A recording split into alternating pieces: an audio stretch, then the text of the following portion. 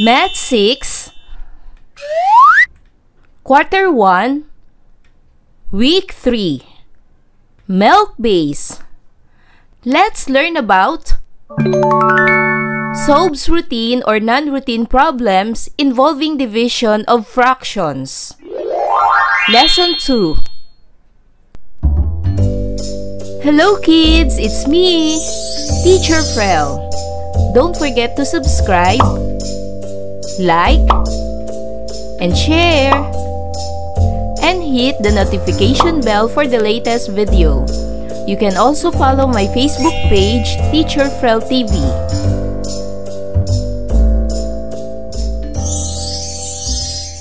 Hi kids! For today's lesson in Math 6, we will discuss about solves routine or non-routine problems involving division of fractions. For most essential learning competencies, solves routine or non-routine problems involving division without or with any of the other operations of fractions or mixed fractions using appropriate problem-solving strategies and tools. After going through this lesson, you are expected to solve routine or non-routine problems involving division without or with any of the other operations of fractions and mixed fractions using appropriate problem-solving strategies and tools.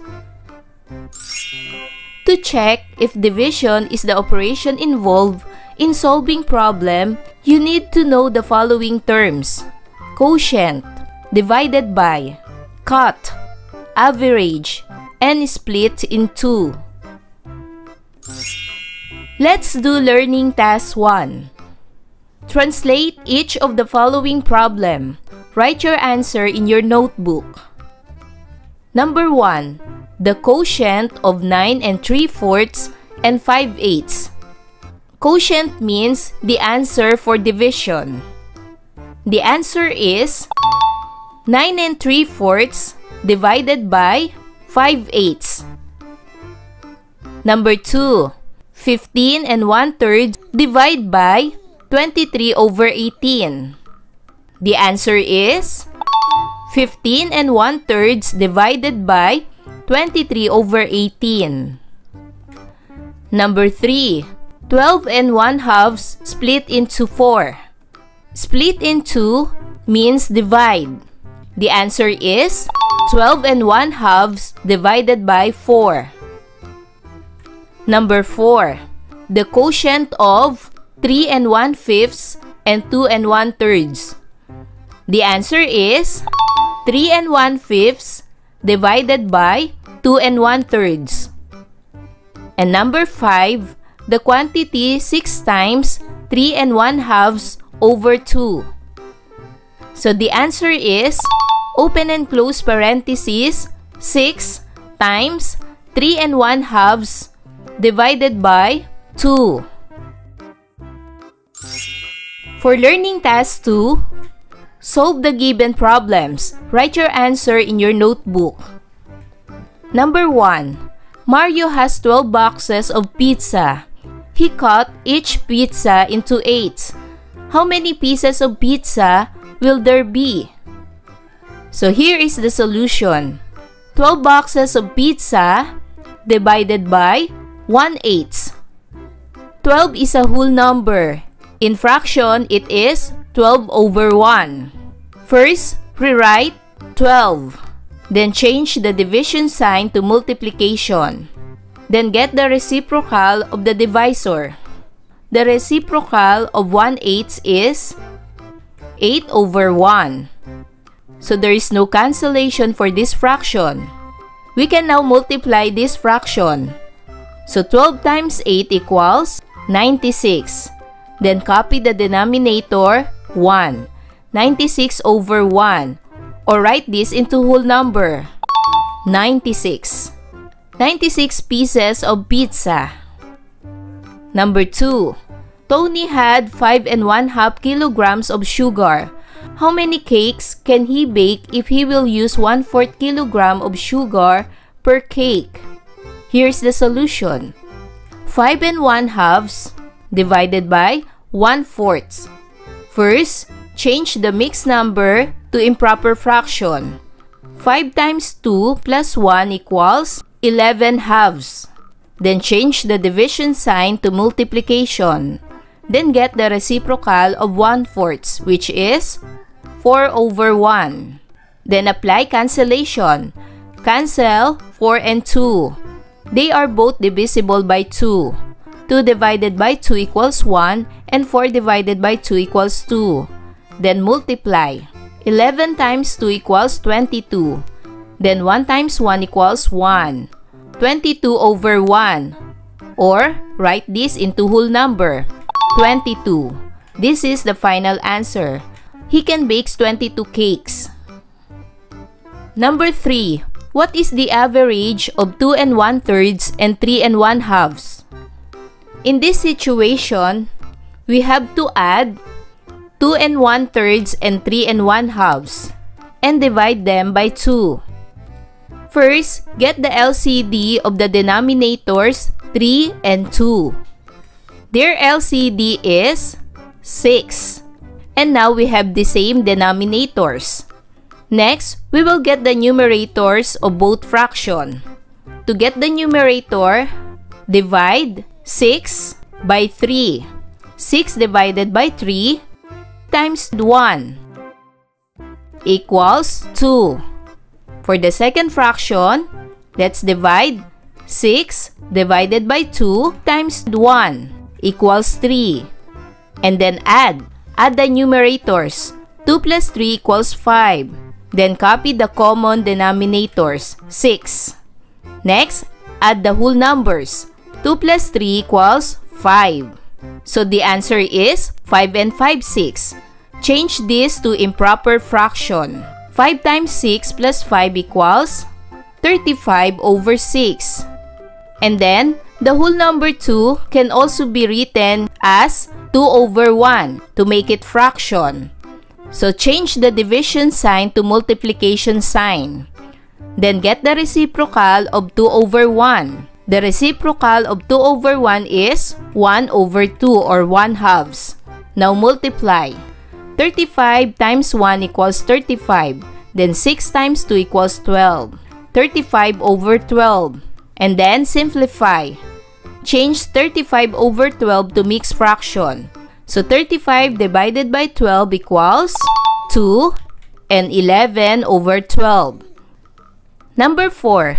Jay will put 4/5 milligrams of salt in each plastic.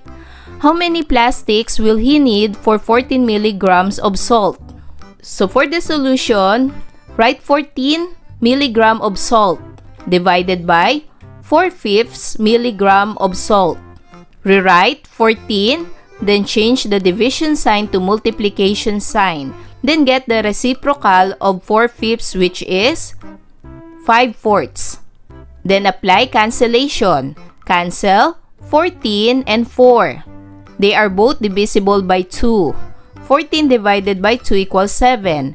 And 4 divided by 2 equals 2. Now multiply. 7 times 5 equals 35. Then copy the denominator 2. Next, simplify. Change this to mixed fraction. 35 divided by 2 equals 17 and 1/2. The answer is 17 and 1/2 plastics of salt. Learning Task 3. Solve the following problems. Write your answer in your notebook. Number 1. How many 1/5 are there in 17 and 1/2? For the solution, 17 and 1/2, you are going to divide this to 1/5. 17 and 1/2 divided by 1/5. First, change the mixed fraction to improper fraction. 17 times 2 plus 1 equals 35/2. Change the division sign to multiplication. Then get the reciprocal of 1/5, which is 5/1. So there is no cancellation for these fractions. Proceed to multiplication. 35 times 5 equals 175. Then 2 times 1 equals 2. Then change the answer to mixed fraction. 175 divided by 2 equals 87 and 1/2. Number 2. How many 2/3 centimeter can be cut from a 20 centimeter piece of ribbon? Here is the solution. 20 centimeter pieces of ribbon divided by 2/3 centimeters. Rewrite 20, then change the division sign to multiplication. Then get the reciprocal of 2/3, which is 3/2. Apply cancellation. Cancel 20 and 2. They are both divisible by 2. 20 divided by 2 equals 10, and 2 divided by 2 equals 1. Then multiply. 10 times 3 equals 30. Write the denominator 1. 30 over 1 can also be written into whole number, which is 30. The answer is 30 pieces of ribbon. Number 3. A glass can hold 1/5 liters of juice. How many glasses can 13 and 3/5 liters of juice can be poured into it? Here's the solution. Divide 13 and 3/5 divided by 1/5. First, change the mixed fraction to improper fraction. 13 times 5 plus 3 equals 68 over 5. Then change the division sign to multiplication. Then get the reciprocal of 1/5, which is 5 over 1. Then apply cancellation. Cancel 5 and 5. They are both divisible by 5. 5 divided by 5 equals 1, and 5 divided by 5 equals 1. Then multiply. 68 times 1 equals 68. 1 times 1 equals 1. Change the answer into a whole number, which is 68. 68 glasses of juice he can make. Number 4. A tailor uses 2 1/2 yards of cloth for a t-shirt. If he has 20 yards of cloth, how many t-shirts can he make? For the solution, 20 yards of clothes divided by 2 1/2 yards of cloth for a t-shirt.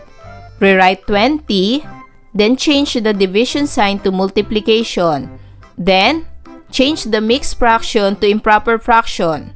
2 times 2 plus 1 equals 5/2.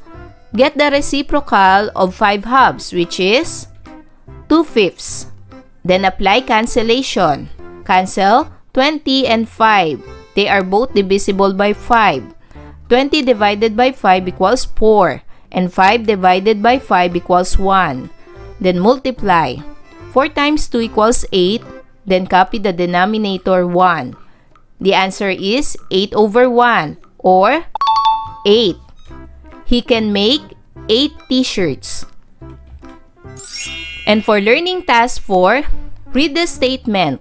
Write agree if you can do it, disagree if you cannot do it, or more if you need assistance in doing it. Number 1. I can easily identify the given in a problem. So for example, your answer is agree because you can do it. Number 2. I can determine what is asked in the problem easily. For example, your answer is more because you need assistance. And for number 3, I can now easily check whether the operation to be used is division or not because of the phrases and hints I've learned. For example, your answer is disagree because you cannot do it. Number 4, I can now easily solve the number sentence involving division of fractions. Number 5, I can easily write the label or units of my answer correctly. Number 6, I can easily answer or solve any routine problems about division of fractions. Number 7, I can answer or solve non-routine problems about division of fractions easily. Number 8, I can solve the problem on division of fraction without help. And number 9, if needed, I can write my answer in lowest term correctly. So kids, it's your turn to answer the following statement. Just write agree if you can do it, disagree if you cannot do it, or more if you need assistance in doing it. So kids, do you understand our lesson for today? Wow! Good job! Kids, I hope you learned a lot from this lesson. Until our next topic, bye-bye kids! Thanks for watching!